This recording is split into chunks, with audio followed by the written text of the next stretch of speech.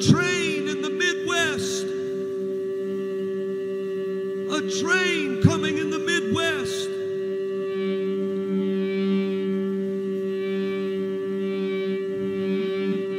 Two events. A train, but then revival's coming. Like a train. But an incident with a train, yes. Pray. Wow.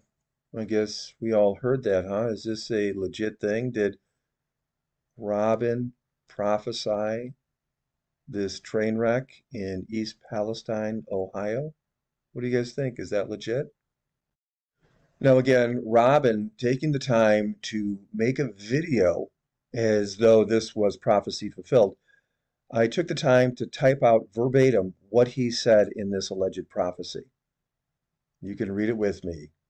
Come on, a train in the Midwest, a train coming in the Midwest. Two events, a train. But then revival's coming like a train. But an incident with a train, yes. Pray, pray. This is what he's saying is prophecy fulfilled when it comes to the East Palestine, Ohio train wreck. By the way, just for the record, here is officially the states that fall into the category of being in the Midwest. It's 12 total states. Now here I've made a list of what wasn't prophesied. A date, his alleged prophecy made almost 3 years ago. Hold on to that thought. We're going to come to that in just a minute. Number 2, a more specific location. As you just saw, the Midwest consists of 12 states. Number 3, a description of more than just an incident. Number 4, he made no mention of toxic chemicals and carcinogens. Number 5, he didn't say it was an accident, he just said it was an incident. Number 6, there was no mention of fire. This particular fire was measured as half a mile long. Number 7, no mention of evacuation. Number 8, no mention of derailment of 50 train cars. Number 9, what about the dead fish, the pets, and the livestock? And now we're going to talk about something else. Here's an article that was put up. Well, you can see the date, February 18th, although it does say Jess Thompson put it out on the 15th. Either way, just within a couple of days. Could toxic chemicals reach a 100-mile radius of East Palestine? And you can read through some of this. It's very interesting. The toxic mixture of chemicals and carcinogens released from the wreckage of the Norfolk Southern Railway train derailment in Ohio could spread many miles out from the crash site, and it lists all the deadly chemicals. I'm not even going to try to pronounce those. But this was massive. Even here it says that some of these chemicals were used in World War I as a weapon.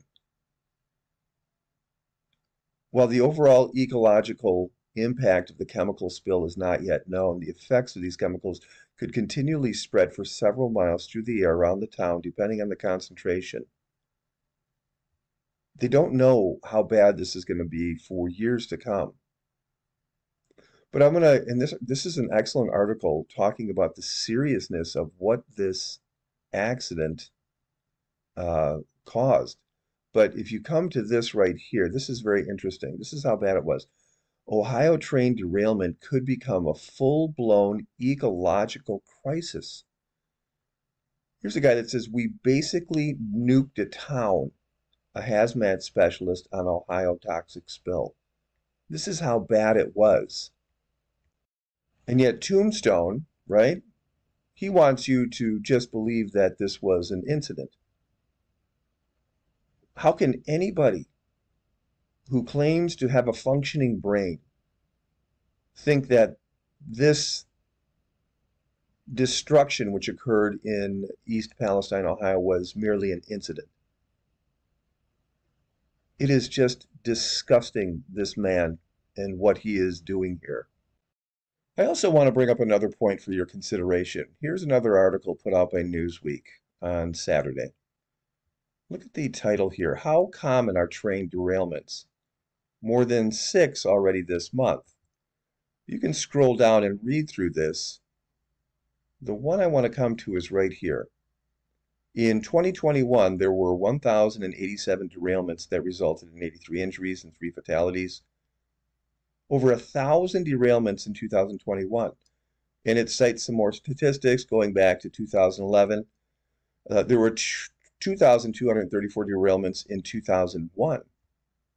If you come down here, between 1990 and 2021, there was a total of 54,570 derailments for an average of 1,705 a year. Now, remembering that Robin Bullock made this alleged prophecy in May of 2020, you can look at all the derailments that happened in 21 and just 22. You're looking at about 3,410 derailments on average, right? But let's even be conservative. Let's take it down. Let's say there was 2,500 total. I don't know how many there were in 2022. Why didn't he choose any of those, as you could easily classify any derailment as an incident, at least in his mind? Why didn't he pick any of those for his prophecy fulfilled? Do you ever think? Because you got to remember, he's the one coming out and saying, well, this is the one. This is prophecy fulfilled. But why didn't he choose any of those others? Isn't this just ridiculous? He's the one that's making the fake prophecy, and then he's the one that's coming forth and telling you when it's fulfilled with great drama. And the reason he picked this one in East Palestine is because this is one of the worst ones in recent memory. It adds more drama, doesn't it? Yep, that's the one, folks. That's the one. And the people just believe it. His fans slobbering and oozing over how amazing Tombstone is. Isn't he wonderful? He's a true prophet of God. What an absolute joke. I'm going to summarize and rant a little bit as I close this video.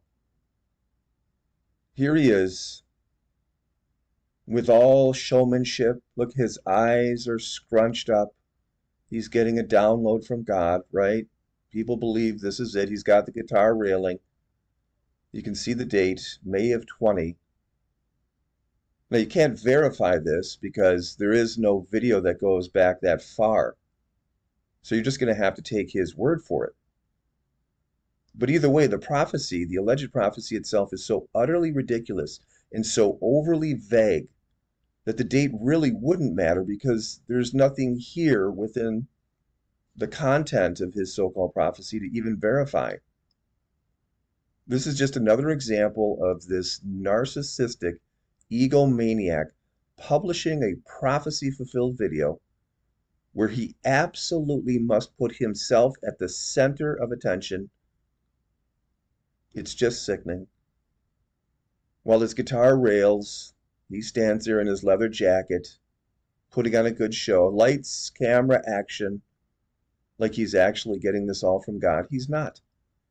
What he's doing is spewing a vague blurb about a train. To say that this alleged prophecy lacks detail would be the understatement of the century. Is this of God? No, it's not. This man, his alleged prophecy, was about something that happens thousands of times a year. Now, here's another point for you to consider. While families suffer in East Palestine, and they will continue to suffer for a long time, Robin's only position here as an alleged Christian man, his only desire was to get up and make a video where his primary concern was to convince his brainwashed fans, his brainwashed followers, that he is a prophet. Look at me, everyone. Look what I did. It's, again, breathtaking. Consider this. Robin Bullock is a multi-millionaire. He's a man of means. He's worth anywhere from 20 to 40 million dollars. How hard would this be for this guy to spend some of that money, which he got by, well, you know how he got this money. But how hard would it be for him to roll a semi-truck up into East Palestine with much needed supplies? Like, I don't know, water, food, clothing, I don't know. That town is suffering right now. How hard would it be for him to do this? It wouldn't be hard at all. He wouldn't even notice it in his bank account. Why doesn't he do that? Why is his only option, his only choice to make this video so he can, again, get all the attention while doing nothing? Now, here's another thing. Is he obligated to do that? No, I'm not saying that. I can't do it myself. I don't get any money from what I do, but he does tons of money. Is he obligated? No, I'm not saying that. I'm merely pointing out the contrast in his choices of what he chooses to do in this situation. After all, he touts himself to be this great one of God. God speaks to him. He's the ultimate Christian leader, so in tune with God, yet he, when it comes to real action, with all the money that he has, he does nothing but glorify himself, get it out on video, get it out to the masses. Consider that. Again, I'm not saying he's obligated to do that, just merely pointing out to you, because this man is a deceiver, and he's shameless. It just, people are, Drew, you're really angry. Yes, I am angry about this, because this is all they do. Another thing to consider, the wealth transfer is coming, right? So just imagine he's going to get even more money when this wealth transfer allegedly happens. So it's more of the reason to get a semi-truck full of supplies up there. Think of how many people would be inspired if he were to do something like that. But he doesn't do that. He doesn't do that. What does he do? Glorifies himself. Now, the other part of Robin's alleged prophecy was of revival. Again, very vague. In fact, no details whatsoever. But consider this. A staple in all of these alleged prophets' prophecies is revival. Year after year after year, thousands of prophecies of revival. So here we've got a revival apparently breaking out down in Asbury. And he's going to get out there and say, yep, look at me, I prophesied it. No details whatsoever. So no, he doesn't get this either. Always remember why I do this. 1 John 4:1. Beloved, believe not every spirit, but try the spirits, whether they are of God, because many false prophets are gone out into the world. We are obligated to do this. We're commanded to do this according to Holy Scripture. So it's not a great thing for a true follower of Jesus Christ to test these alleged prophets. You're expected to do it. And the reason why, right here, because many false prophets have gone out into the world. You don't just blindly follow them and believe them. You test them according to the holy word of God. And that's what I'm doing. So for all of you haters, you can save your touch not mine anointed and do my prophets no harm. No, it doesn't work because, well, Robin Bullock is not a prophet. He's a false prophet.